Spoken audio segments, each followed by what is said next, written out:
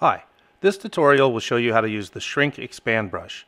This is similar to the Warp tool, except instead of pushing pixels in the direction of a stroke, it either pulls them inwards at 90 degrees to the stroke or pushes them outwards in a similar fashion. We will use the brush to make the cat's ears thinner or wider for a comical effect. Place PaintX on the clip and open the PaintX editor. Then choose the Shrink Expand preset.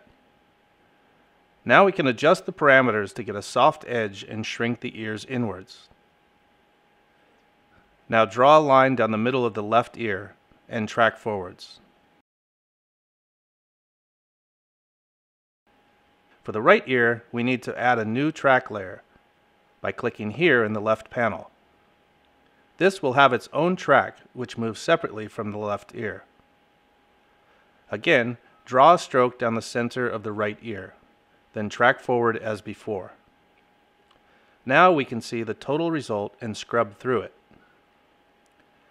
Let's change the result to instead make the ears wider. We can do that without making any new strokes or tracking again. Open the left side panel, choose the stroke in track layer 2 like this. Change it from shrink to expand and adjust the parameters. Now do the same for track layer 3 to change the right ear. First select the stroke in the layers drop down and adjust the parameters. Okay, now we can play the result and exit the PaintX editor to see it on the LumaFusion timeline.